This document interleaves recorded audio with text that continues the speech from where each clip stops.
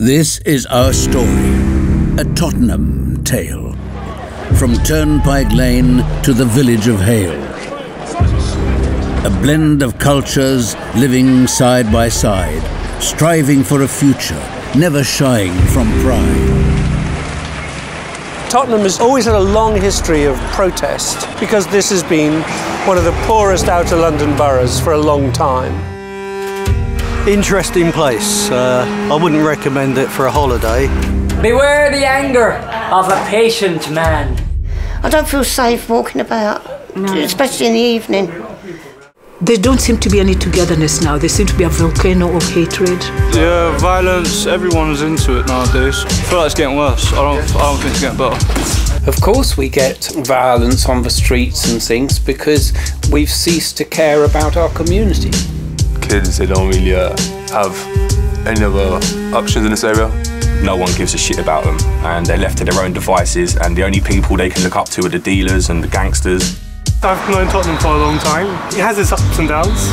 I mean, it's still a bit rough, but it's changing a lot. You could say gentrification. We had 8 community centres that all got knocked down in order to be sites for these high-rises. There's nowhere for the kids to go. I think it's great that the regeneration's happening, but at what cost, I'm not sure. They're trying to cash in on the creativity that's in the area without supporting it. It's too cost us now. There's an academic opinion on sort of social cleansing, people being moved out of the borough as part of regeneration projects.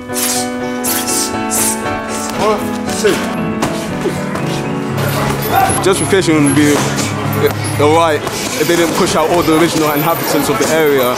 Keep still, I'm pulling over. Wanna do, you're gonna screw you, lay you, play you, slay you. In Tottenham we need to believe in ourselves, believe in our neighbourhood, believe in our tradition, believe in our humanity.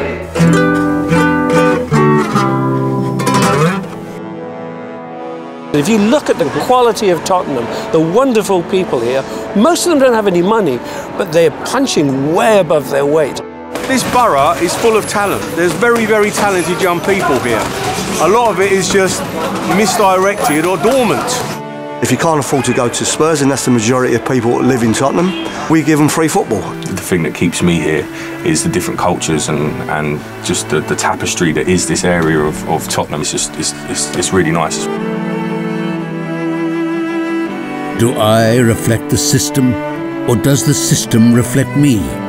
Why do I feel trapped when I'm supposed to be free? The iconic people we meet and see. People, please, believe in me. The journey's long and the vision wide. No fear is the answer, but please decide. A lamb's bleat is often more telling than a dog's bark. The tales we go on forevermore.